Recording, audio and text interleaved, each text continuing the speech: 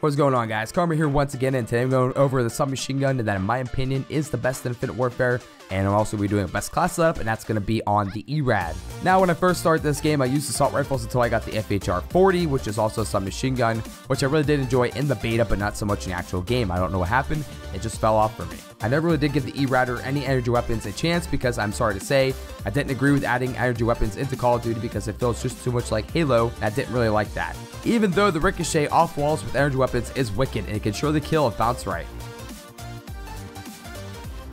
However, we and I as a Call of Duty community have to understand that if we're fighting in space, more than likely somebody would have vented an energy weapon of some sort, or at least a laser. So with all that being the case, I decided to give those energy weapons a chance, and the ERAD stood out to me the most. Let me explain. When I first started using the ERAD, I immediately felt the handle of the Weevil in Black Ops 3, and in Black Ops 3, the Weevil was one of my favorite SMGs because it was steady and had some very nice fire rate. And if you have caught any of my last videos, you would know that a very nice fire rate to me is more important than higher damage, as long as you can stay fairly accurate with it.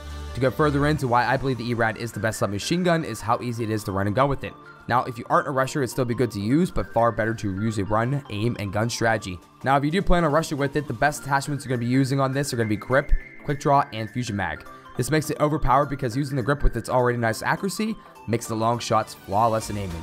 Quick draw, in my opinion, is needed because the ADS is noticeably slow on the ERAD, and lastly, fusion mag because it regenerates ammo, making it much easier to get those kills racked up without running out of ammo.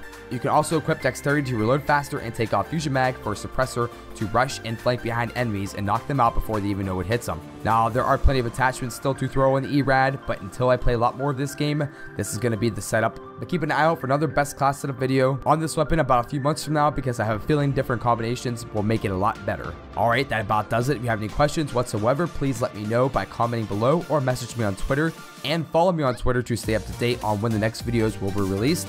If you enjoyed, drop a like bomb and sub a dub to see more Infinite Warfare videos. Until next time, I say goodbye and good luck. Set my heart afire.